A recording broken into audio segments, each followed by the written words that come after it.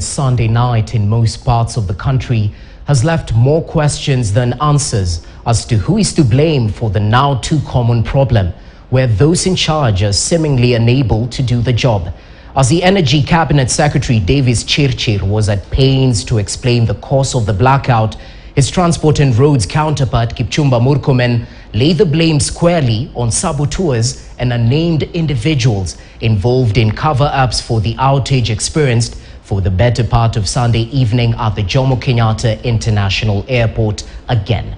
So, are President William Ruto's men equal to the task? KTN's political affairs reporter Emmanuel Tor interrogates. It is the third power outage in a span of 3 months. And yet again, just like the last two, the government was struggling to explain why. And it's a challenge that, as a country, we are really ashamed of, and we need to address it. But we do know what the problem is.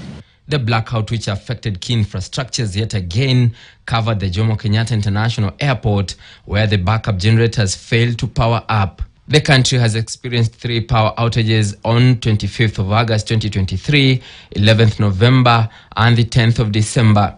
During the period, outages lasted hours. Back then, the CS for Energy Davis Chirchir, who faced the energy committees of both houses of parliament separately, said they were working to resolve the matter once and for all. This is why we did say, give us some days for the engineers to conclusively confirm was the signal from this plant, reporting to that plant that switch yourself off because you are in danger, or did it automatically switch itself because there was an internal fault?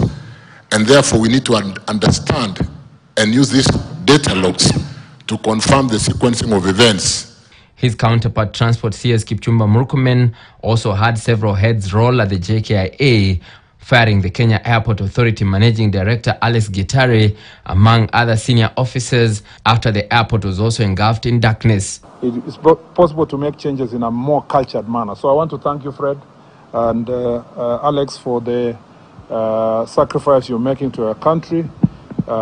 We are not judging you, we are not punishing you. We are just creating an opportunity for others to also try and see whether they can turn around the situation at the Kenya Airports Authority. 3 months on, the CS now blames the outage on sabotage and cover-ups, as yet again issued an apology for the blackout at one of the region's busiest international airports, calling for the National Police Service to investigate the matter. And as they put up a united front Monday to shed light on Sunday's darkness, the following faces carry the responsibility for the national blackout witnessed Sunday: the CS for Energy Davis Chirchir, his PS Alex Oshira, the Kenya Power Managing Director Joseph Siror, the Energy and Petroleum Regulatory Authority Daniel Kipto, the Kenya Power and Lighting Company Chairperson Brenda Masinde, and the Kenya Electricity Transmission Company Limited MD John Mativo.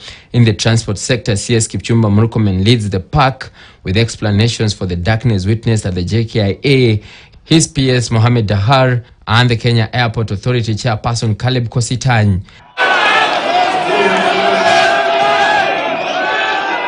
But perhaps the two CSs who were recently bored in separate events specifically bear the greatest responsibility to ensure the shame of darkness witnessed previously is not repeated.